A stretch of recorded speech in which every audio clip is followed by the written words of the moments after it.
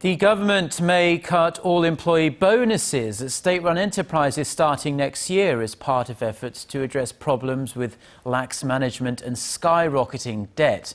The proposal was included in a revised manual on the assessment of public enterprises, this distributed at a recent public institution management meeting.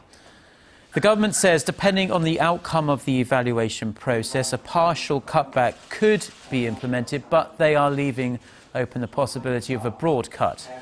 The government has also increased the number of institutions that will be evaluated for debt reduction plans from 10 to 119.